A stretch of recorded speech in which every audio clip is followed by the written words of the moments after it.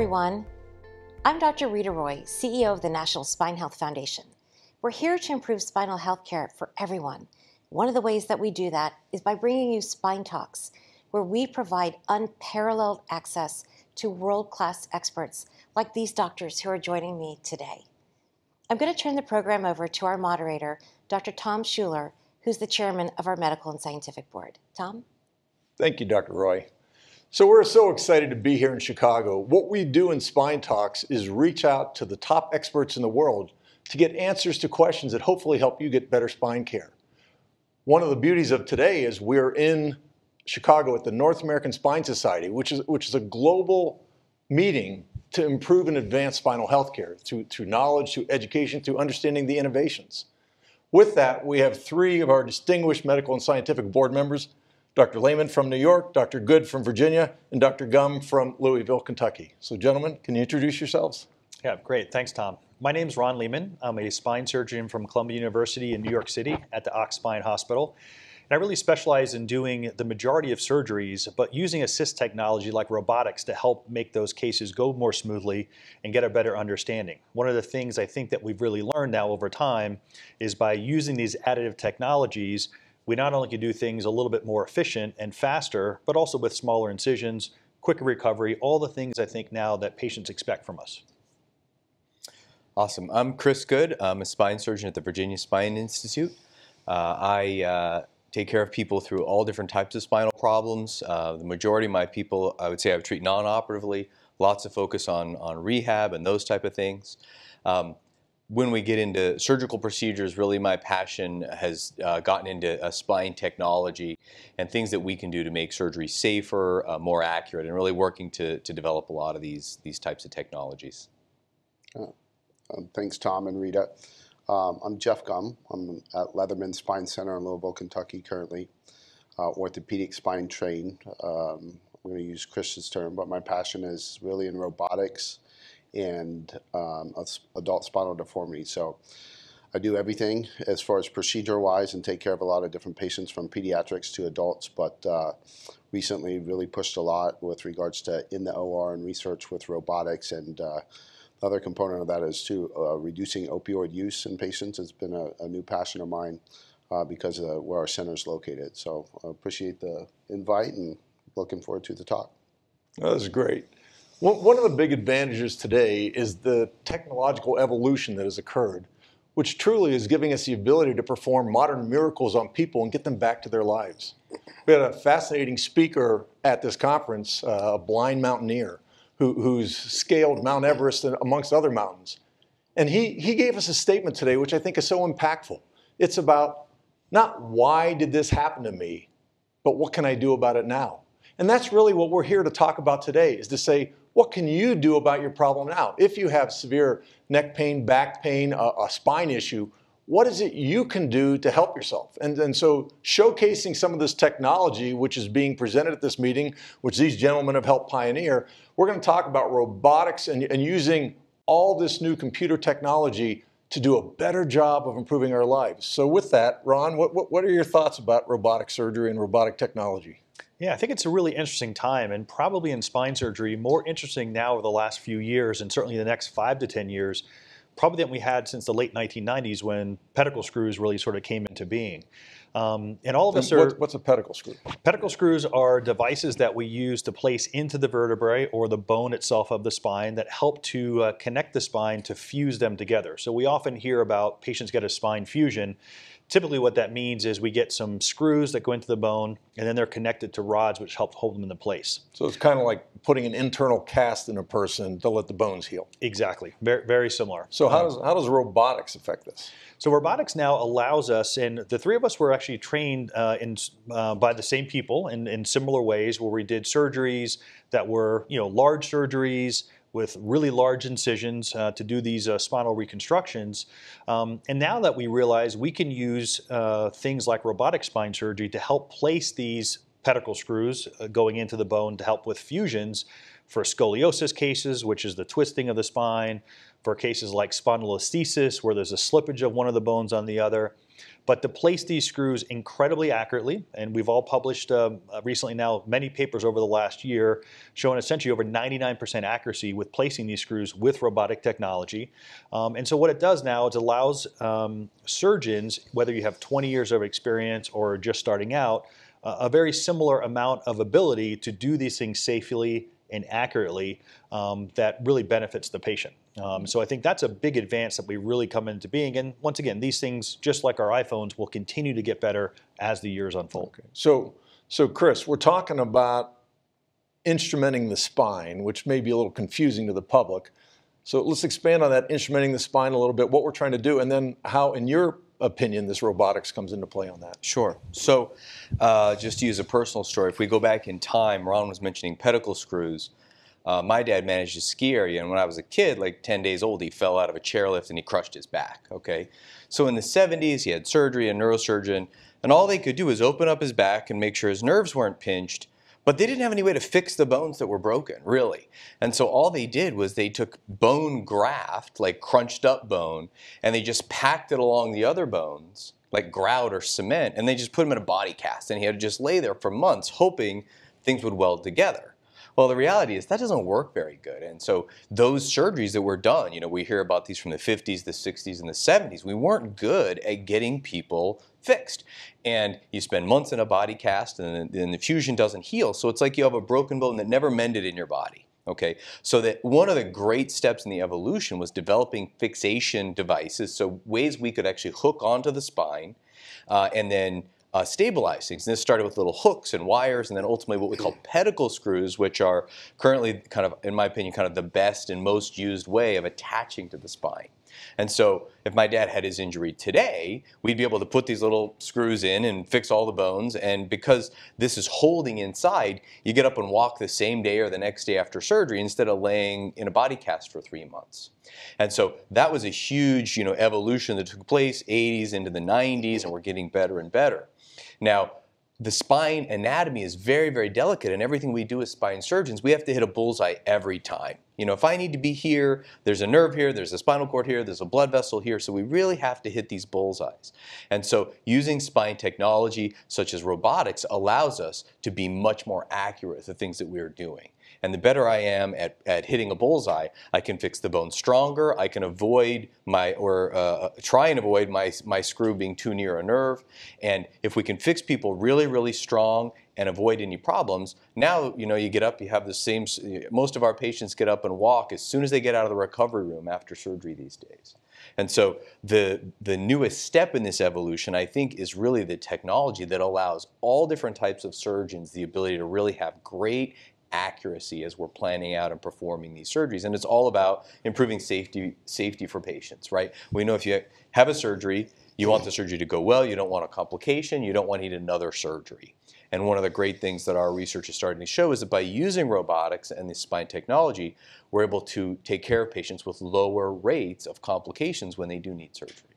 So a little bit like the stealth missiles that we have now, with the guidance, we can get them exactly where we need them, and I think that's a beauty. One of the things about the instrumentation is to say, and just for the public to understand, is that these screws we're putting in allow us to grab a hold of each vertebral body and hold it stiff and get it to heal. So like Chris's father, they didn't have any way to hold the spine, so they put a cast on the outside of the body, but with all the soft tissue in between, things move around. But with this technology today, we can grab each vertebra, hold it stiff, and it's that stiffness which allows the bones to heal. And so that's really the big advantage, is having this stealth technology to get those screws precisely where we want without risk. Yeah. So Jeff, why don't you build on this? Yeah, so I agree that with what both Ron and Chris, even you, Tom, talked about as far as the accuracy and how important that is. The other component of it with robotics, which probably doesn't get mentioned as much in the public, is really the planning component of it, right? So obviously we have to be accurate. And we know that, and this type of technology, whether it's navigation or robotics, has helped us improve that accuracy, and that's going to continue to evolve. But really, you also want your surgeon, if you're undergoing surgery, to be as prepared as possible and to understand how to be efficient in the operating room. So regardless of what literature or studies you look at, the more efficient the surgeon is, right, the less time on the table is always correlated with typically a better outcome, right, as long as you're still doing the right things. And so robotics kind of forces you to plan up front, right? And Ron, I've heard Ron talk a lot about this on the podium, and he correlates this to airline, right? So if you're hopping on a plane and you understand the process of all the planning that goes into that, right? There's a very detailed as far as the weight on the plane, as far as the mileage they have to fly, and et cetera. And it's interesting how a lot of surgeons, and us in the past, I'm sure we're all guilty with it prior to this technology, where we walk into the operating room not as prepared as we are today, because the robotic component of it allows us to plan the size of the screw, the length of the screw, the length of the rod, right? What kind of correction we're going to do, things like that. So the planning component has made us more prepared walking into the operating room and much more efficient in the operating room when we're performing the surgeries. And Tom, I'd Yeah. like to ask a question. Sure. As a patient, I'm an informed patient, so I have a medical background, but I'm the recipient of a very successful spinal fusion that was done with robotic surgery. And one of the things that I think patients often think about is, with all this new technology that's being discovered and the research work that these experts are doing, should I wait a little bit for better technology to come along? Like maybe right now is not the best time for me to fix. I should wait to have surgery. And I'd love to hear the experts' opinions on, should we wait for something better to come along, or is now a good time to fix my problem? I think even more importantly than maybe the technology, sort of the right time to consider having surgery. And what I sort of always break it down to patients, tell them to ask themselves two basic questions. Do you think about it more, you don't think about it, and does it affect more of your life than it doesn't affect? And that's sort of the right time to have surgery. I do think we have the ability now to do surgery at an incredibly high level, much higher than even 7 or 8 years ago, and certainly much higher than the 1970s. But I think at this point, much like anything else, whether we're talking about total joint replacements or spine surgery, if you're having significant issues in terms of neurologic compromise, which means you may have some numbness, weakness, tingling, pain of your leg or arm, those are things that really drive you to consider surgery after trying all the non-operative things like physical therapy and medications and adjusting your activities. And then from that standpoint, based upon what we've already spoken about now, is that we have an incredible ability to think about the surgeries ahead of time, know what the surgery should look like, and then we can plan all these things with robotic technology and a lot of the artificial intelligence and machine learning that we're doing. So we have it's very objective. And this is really probably the last 3 or 4 years we've had such objective ways to know that A, should you have surgery? B, if we're doing the surgery, are we doing it the correct way? And C, at the end, did we achieve our goals? And so I guess the short answer is, it's a great time to have surgery if you need it now, and it will only continue to get better. And I think this is the evolution that we're really facing at this time. Mm-hmm. Yeah. But it also, it really depends on becoming informed and finding someone you can find out about, right? 100%. So there are some problems that can cause tremendous disability, and we have great fixes with very little downside, right? And then there are some problems that are a much bigger deal to treat. It's a lot harder to go through, right? And so you really want to understand not only how is this affecting my life, but what is the fix like? What is the upsides and the downsides, right? Like having all the light bulbs burned out in your house could make it almost unusable. And having someone come in to fix that is pretty simple. You should do that. Yeah. If the foundation's crumbling on your house and the only way to fix it is to tear the whole thing down and rebuild another one, a little bit more planning you want to go through to decide when the right time is to go through something like that. And so that's where really getting an understanding of what condition do I have, what would it be like to go through the different treatments. And obviously we love it. If the simpler treatments work, I think you should stick with that as long as your quality of life is good.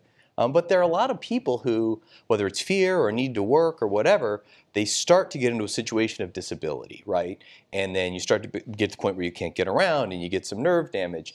And people end up in this situation where they're kind of looking at an inevitable surgery, but for all these reasons, they delay so long that by the time they have it, they don't have as good a result as they could have. Yep. And so there's no what to say to you as a patient because we're all in different boats with these conditions. Right. But I think that's the thing is understanding if you're doing well, taking every good year you get and kicking the can down the road could be the best thing to do. Yeah. But we don't want to wait so long that we've jeopardized our success. Yeah. That's great. No, I agree a ton with Chris and Ron again. As the third person on the chain here, second time around.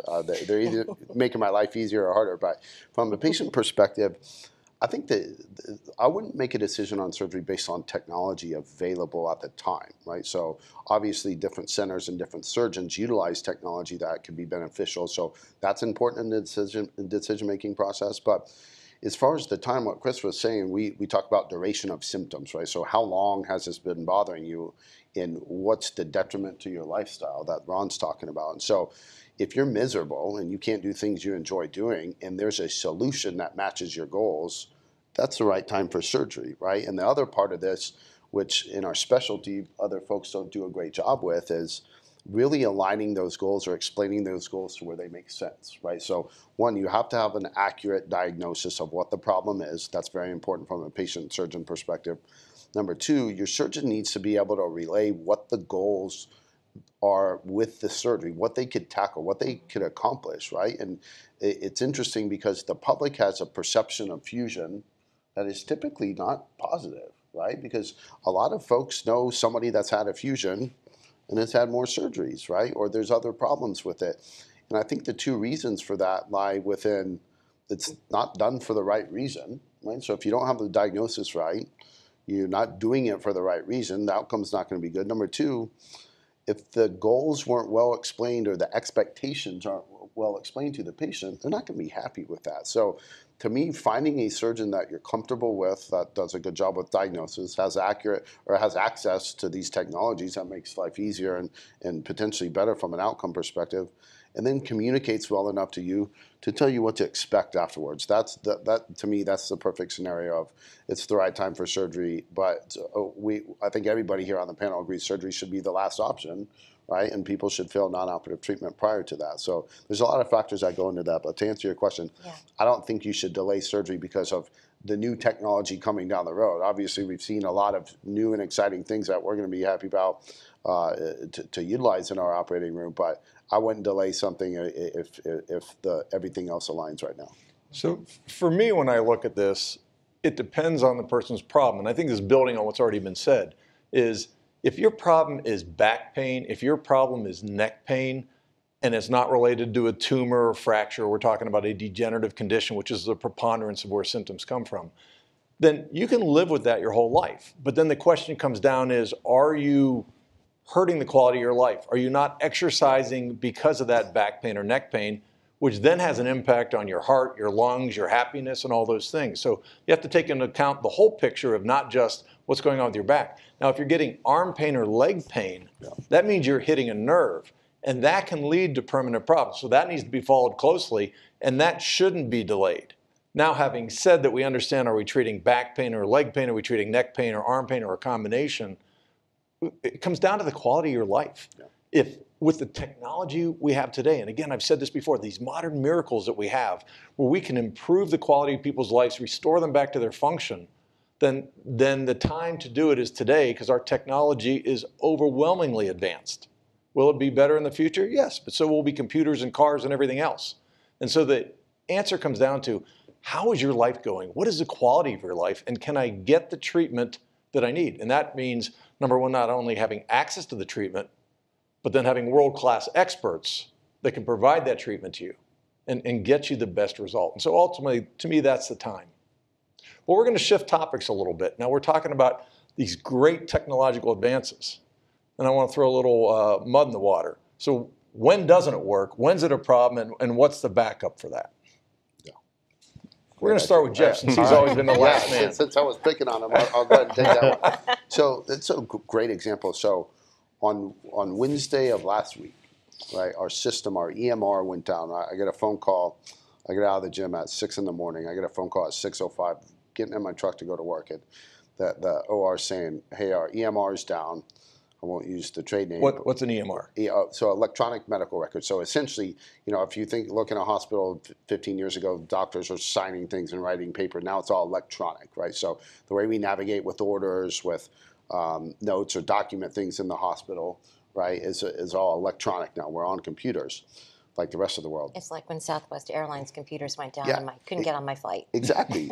And so what was interesting is, so EMR goes down, right? So we have 6 hospitals within the system. 3 of the hospitals instantly shut their OR down, right? We're not even going to attempt to do things. So the campus I was at, we started to plug along. Well, what follows is imaging goes down, right? So What's imaging? The imaging is so being able to look at X-rays, being able to look at MRIs, being able to look at CT scans. So this is my ammo to plan the surgery, right? So this is what I need to get my surgery accomplished. So we have all the ORs filled with patients, and we're plugging along with our first surgery, and all the imaging stuff goes down, right? And so if you think about the way robotics, or what we call navigation, which is essentially GPS, right? So if you take the robotic arm out of it, we could also use GPS, and that could track where we're at very precisely within space to help us place those screws or cages that Ron was talking about earlier. So all of that goes down, right? The question is, what do we do, right? Does our day stop, right? And the surgeons that were able to freehand place these screws without the technology, right? Those surgeons actually progressed with their day, right? Everybody else that relies on only that technology cancel the rest of their day, right? Was it safe? Yeah, it was safe. Is it an ideal outcome? No, because if you plan on using technology like that, you want to be able to use it. But it was a very eye-opening experience of how much we rely on this, right? So, and I think everybody in the room and everybody listening, if you lose your phone for a day, it changes the way you function on a day-to-day basis for the most part. So that was, to me, a great experience of how much we rely on this type of technology in what we do. It's good that we've migrated to technology that makes it easier for us and safer for us, but it also is a little scary how much we rely on it. So that's the front-end component of it. If in the operating room that stuff is not functioning correctly, is really what your question was, then the biggest thing is having surgeons understand when that's going wrong, right? That's the most important part, right? And all of us up here teach other surgeons how to use this technology. And one of the biggest things I try to emphasize and teach is to identify that it's not functioning properly. And that's not the easiest thing in the world to do. So that's very important from a surgeon that utilizes any sort of technology, is to understand when it's not working properly. I'll let the other guys finish the question. I think we're in an interesting place. There was a time when we were really a little bit more on the cutting edge of this. And if you were going to use it, you had to be able to do it the traditional way, and then you could add this in, but you couldn't depend on it. How long ago was that? Oh, I mean, 10, 12 years ago, even a little bit beyond that. And if you look at a lot of other things that are now normal in the world, there was a point where only a few bleeding edge people used them and everybody thought it was crazy. And then you got to this point where people started to use them, but you couldn't depend on them. And then you get to the point where you don't even think about it anymore. We used to take gallbladders out by making a huge incision and opening everything up. And there was a time period when some crazy surgeons started putting in little cameras, and everybody said, oh, that takes too long. What if the camera quits working, right? And there was this time period when, as a general surgeon, you had to know how to take it out old school or with the camera. And the reality is we've advanced so far beyond that now, because the cameras are so much better and the training is so much better, that no one even needs to know how to do it that way, because it always works with the camera. And it would be on the verge of malpractice to actually take it out the other way, because it doesn't work as well. And we're at this point where with a lot of these spine technologies where they're becoming commonplace, they're utilized all the time. They're not infallible, and so it requires the surgeon to be aware. But if you look at the NASA astronauts and what they used to have to do and what they do now, it's a screen and everything's happening automated, and their job is to hit one button if something is going wrong. And I think it's really exciting that we're in the middle phase, and I'm looking forward to even the next phase, which is where this really does have backup systems and sensors built in and things that really that just make it even more and more and more dependable. But for right now, if you're having surgery, it really is important that you have a surgeon who is on the cutting edge, but also has all these foundational principles and tools in their toolbox. Because right now, there's a lot of ways to solve a problem, and if you know a lot of ways to solve one problem, you can pick the best one. And I think that's really important this decade of spine surgery.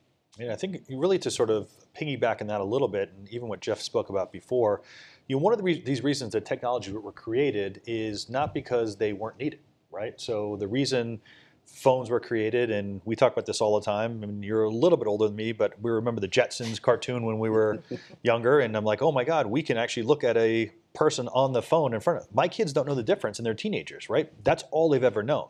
You know, for us now, it becomes commonplace.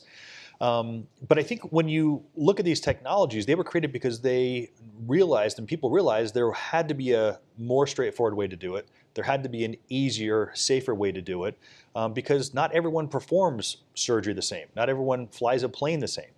You know, so the airline industry is a classic example. You know, for 30 years, the incidence of airline issues in terms of crashes and malfunctions was skyrocketing. And what did they do? They basically created an autopilot system. And so now, after takeoff and before landing, 98% of your flight is via autopilot. So most people don't know that. And the incidence now in the last 15 years of auto accident or airline accidents going down is almost insignificant. You rarely hear about it because all this stuff is automated. We talk about the Industrial Revolution with making cars. It was great to make a Model T Ford, but when there's 1,000 humans on the conveyor belt in the assembly line, there's going to be errors. Now, Tesla, 96% of their vehicle is made by robots, and it takes 90 minutes to make a Model 3. It's almost unbelievable when you think about it, because everything's automated. It takes any of the fluff out of the system, and it's very reproducible. And I think overall, those things make it better.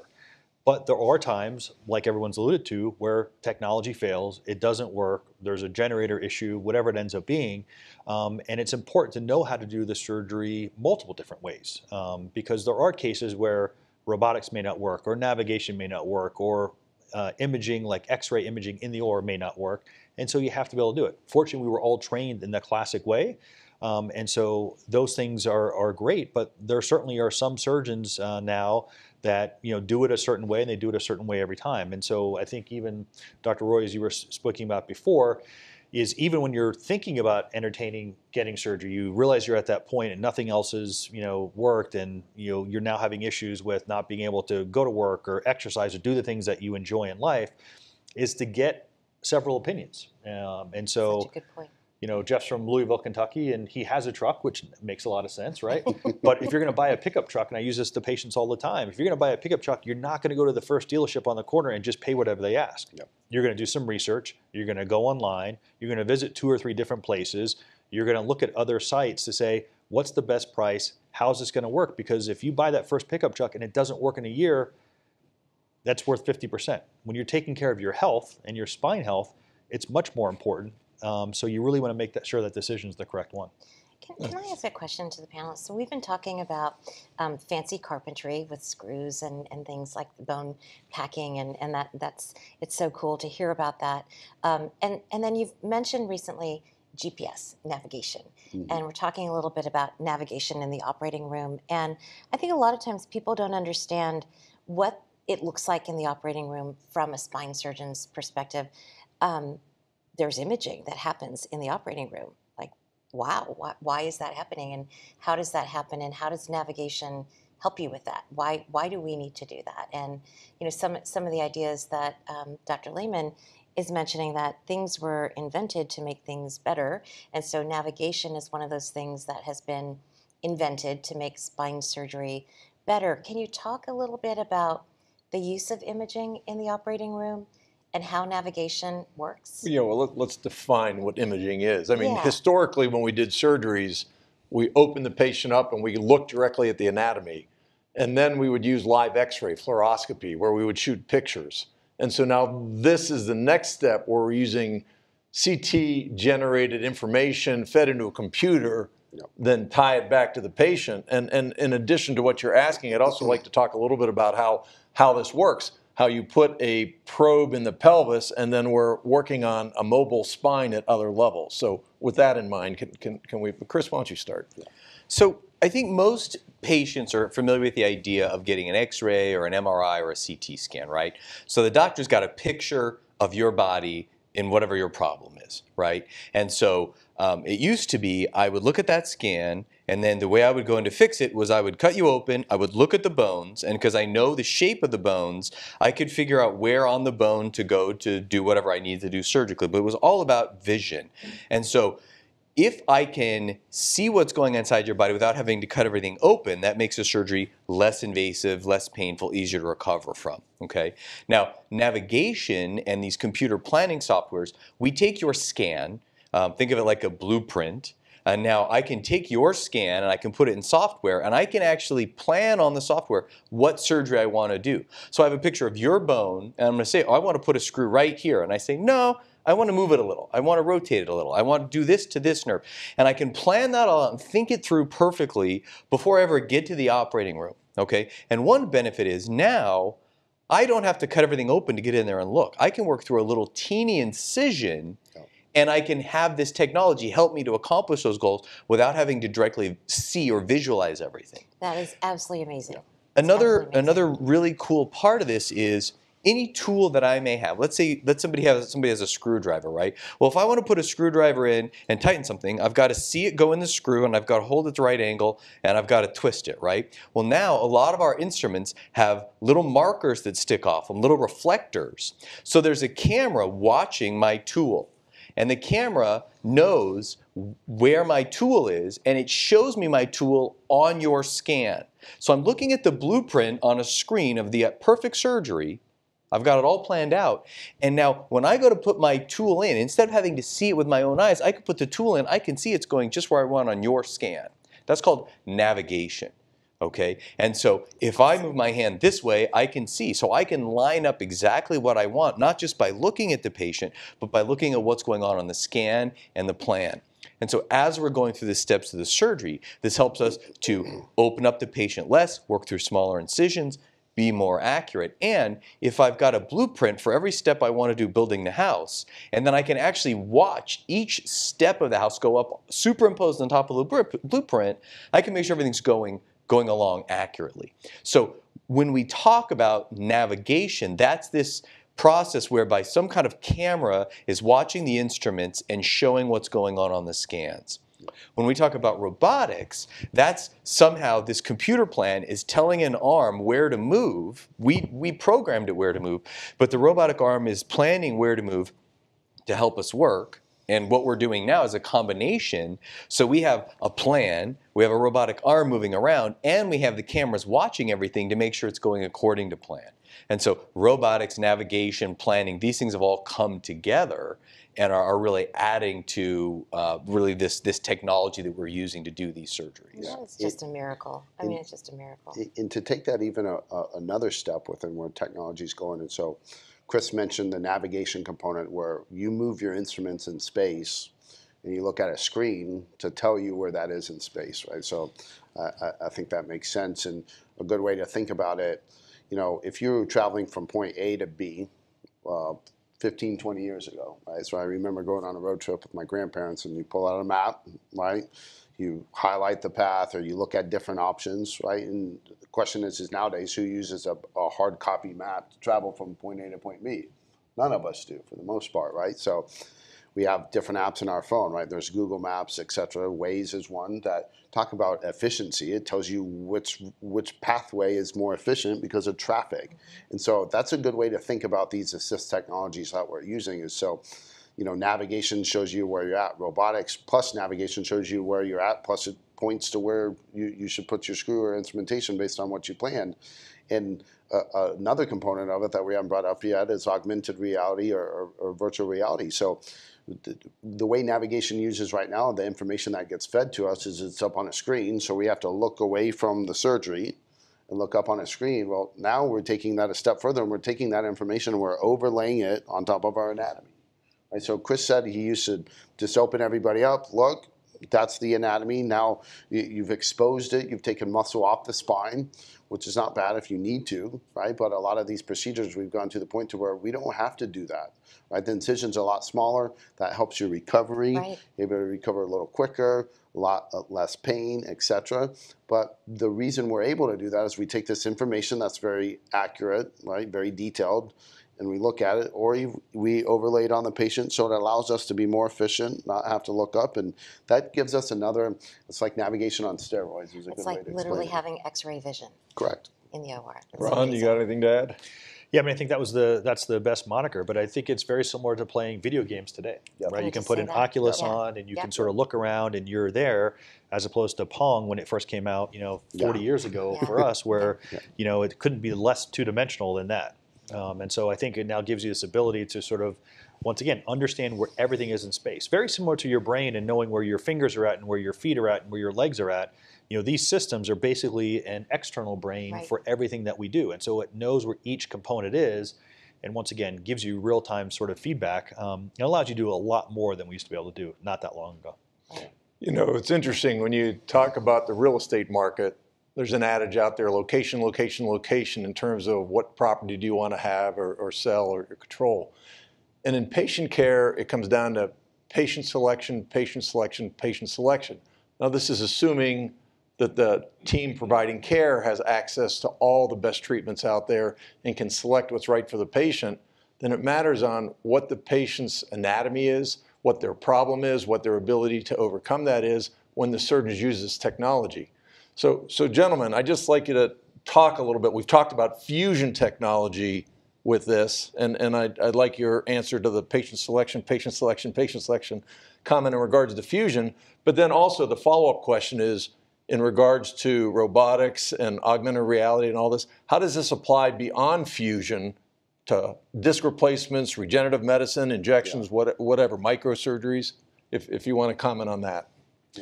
Yeah, I think the most important thing is that when you're entertaining surgery, and the classic thing that you certainly read on Dr. Google and in the newspapers is that all fusions are bad.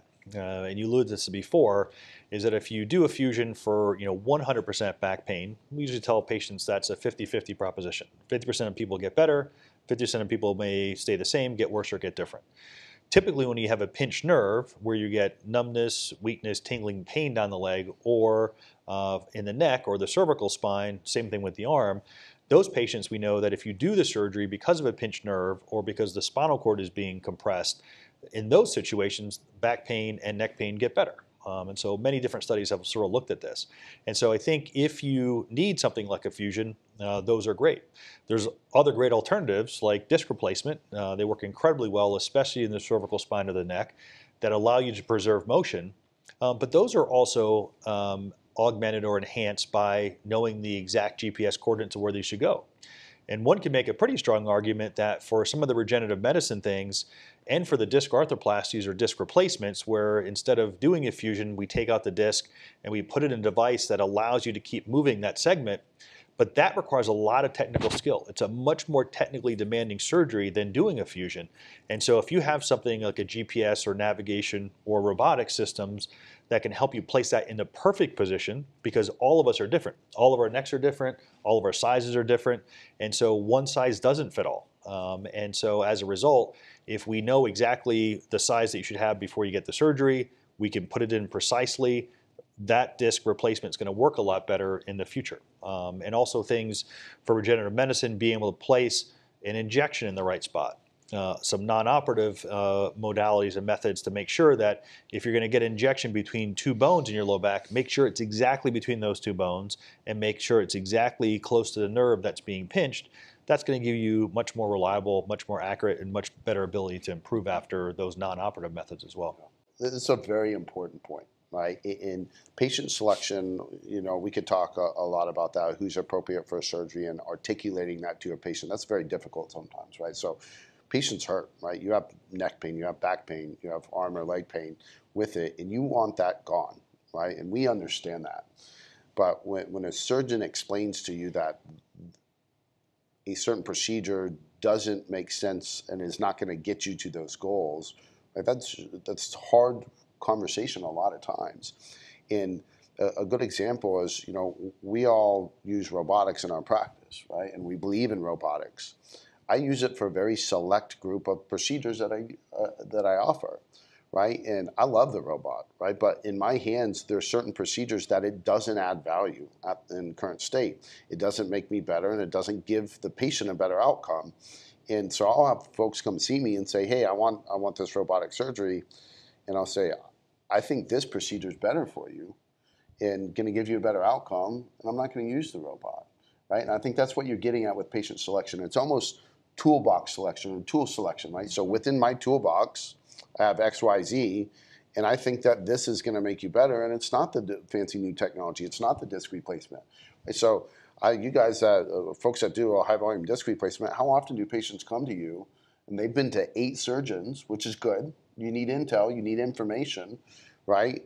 And the previous 7 said you need a fusion, and they're looking for an answer that's not the right answer, right? So there's this in between that we want you guys to be educated. We want you patients to understand the options out there, but you can't get so stuck on a piece of technology or a certain procedure that doesn't fit your problem, right? And it's not going to give you what you want. So I think that's really important to understand. You know, come see us for a potential robotic surgery. But if we feel that that technology isn't going to help you, and we tell you that, that's not bad or sad. It's just we're trying to offer you the best outcome possible. That's such a good point. Informed choice doesn't mean make your own choice. Correct. It means have an informed conversation with an expert who you trust. Correct. That's such a good point, Dr. Gunn. I tell patients all the time, I think one of the most common mistakes that patients and surgeons make is doing the procedure that you want to do or having the surgery that you wish you could have, right? Like, no question, I don't want spine surgery. Yeah. If I have to have spine surgery, I want it to be the smallest spine surgery possible. Right. But sometimes you can't solve a big problem with a little solution, right? And so it's all about understanding kind of this spectrum of treatment, right? So for certain conditions, if people are getting pain from a bad disc, and I would probably push back on Ron's 50% with the surgical treatment, but there are people where we can make tremendous improvements in their quality of life by injecting regenerative medicine. There's been papers here. We have a paper on injecting bone marrow into the discs. Another person presented on stem cells. There are some times that we can really make a huge improvement in someone's quality of life with something very small and very safe. There are times when putting in a little camera or zapping something with a laser or an ultrasound through a very small surgery can fix your problem. And if you had to have a spine surgery, boy, that one's probably the least painful and the easiest to go through. But there are other times when people get instability, curvatures of their spine, and sometimes we can't apply these little teeny surgeries to those kind of problems. And so to get it right the first time has to be a huge priority. And that's where you really have to understand what is the problem, and you know, if my problem can be fixed by a disc replacement, which is a surgery where you remove the disc and put in a new one, so it keeps that disc moving, boy, I would really like that, as opposed to a fusion, which takes away the movement of that disc. But there are sometimes it's just too far gone for a disc replacement, and that's not going to work. And so you need to choose a fusion, and that's the right treatment. And so I think that really understanding that makes sense. When it comes to fusions, fusion just means eliminating movement between 2 bones. There are lots of different ways to fuse the spine, different approaches, and different success levels that go with that. So don't just get to the point of, I know I need a fusion. Now you need to figure out the best way to do that fusion, and there are a lot of different ways to go about that as well. I do have to push back a little bit on what Dr. Good just said. He said that you don't want a spine surgery. I have to say personally, I blew out a disc in my neck. I had lost my arm strength, and I had to beg Dr. Good to operate on me, and he did, and I got my strength back, and I'm better. So when you're in trouble, you're not wishing you didn't have a spine surgery. You're thankful the technology's there, and thank you for taking care of me. But you know, at this point, we've covered so much, and we're going to try to wrap it up. And what we're going to do is wrap up with words of wisdom from our 3 experts here. So. Well, let's start with Jeff, and just some closing words about whatever aspect of spinal healthcare you want to share with the public. Yeah, so I think it's important for patients to be informed, right? And I think it's good to hear opinions from multiple people. But continuing kind of our last comments is, you know, be informed, but you also need to listen to the experts, right? So if people are telling you the disc replacement's not going to be the good option, and multiple people tell you that, or the robot's not going to be the next best option, listen to that, right? We're here trying to help, right? And be a little bit careful where people use X procedure for every single pathology or every single problem, right? That's the flip side of it. That doesn't always end up well. I love to use a robot, but if it's not going to help you or make sense, we're not going to use a robot. So be informed and have a good relationship with your surgeon that you ultimately choose. I would just say, you know, ultimately this comes down to you, right? Like, we all have to have ownership of our own decisions on our own bodies, right? And you can get the best advice, but, you know, we all have some control over how we treat our bodies, how we take care of ourselves, how hard we work on our rehab, and if we do have to go through procedures, are we doing everything right or not? So just going and getting advice and then moving forward with that without really focusing on doing your part, you're taking risk. It isn't going to work as well. And so I really think that, we've talked a lot about getting good information and taking ownership of making the right decision, which I think is critical. But there's so many other aspects, right? And I can't go out and exercise for every single person that I need to take care of. I can tell people who need to do that exactly kind of which direction. But you really, I think, have to commit yourself to that other side. The harder you work and the more you put into this, the better your odds are of ending up where you want to be. Ron? I think all those things are incredibly important. And I think we really touched on this in the beginning, is that a lot of the times when you seek surgical consideration for patients, it really comes down to, once again, is that person being affected by it? Are you able to go to work? Are you able to do the things that you normally want to do when you make your decision? And then when you get to the point where, like, okay, I've tried everything, I really need to do something because I'm not living life the way I want to live it. At that point is where you really want to seek advice of multiple people, and some are not surgeons, some are physical therapists, and they're people who do regenerative medicine, physiatrists and pain management, different things from that perspective. But then also look at this basically that if you choose to have a surgery or a procedure that's not as large as a surgery, it's really like getting into a marriage with that person, that institution, that hospital, really for the rest of your life. Because as was alluded to, if you do the wrong thing the first time, you're going to be back many times. And that's one of the things I think that gets a lot of patients into trouble, and some of these procedures get a bad name. But part of that is really educating yourself, listening to various aspects and various medical providers that are talking to you about these different procedures, and making sure it sort of makes sense, because it really is going to be a lifelong connection that you're going to have with whomever you choose to have a procedure or a surgery.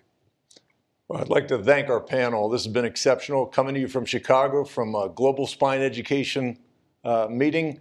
We have unparalleled access to world-class experts through our Spine Talks. Dr. Roy, any final words? Yeah, final words are that spine surgeons have a toolbox of treatment options, everything from non-operative, which means yoga, acupuncture, physical therapy, injections, medications, all the way to surgery. And oftentimes people think that going to see a spine surgeon means you're going to have surgery. But I think what we've heard loud and clear today is that the spine surgeon is only going to recommend surgery if it is the right thing that's going to fix your problem. So I thank the spine surgeons for sharing that insight and helping people understand that going to see a spine surgeon is really seeing an expert who can help you make the right decision for taking control of your life and getting back to that life. So thank you, everybody, for that. Thank you.